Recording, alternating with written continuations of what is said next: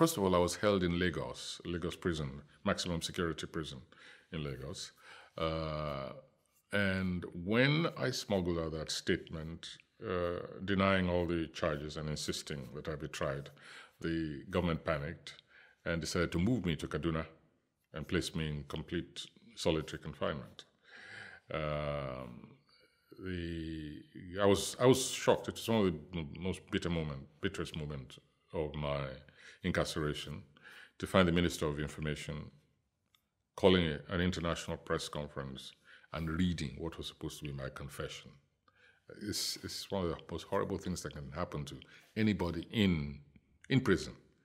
That you feel, what else? What is going to come next? What are they going to say next? What are they, speaking in my name, reading, not even accusing me. I mean, that's okay. But actually saying, I have here his confessional statement. And every bit of it, except the trip to Biafra, a complete fabrication. But after I got to Kaduna, so I stayed completely quiet for some time, didn't even attempt to reach the outside world, just made sure they thought I was a complete model prisoner, totally resigned to be in isolation.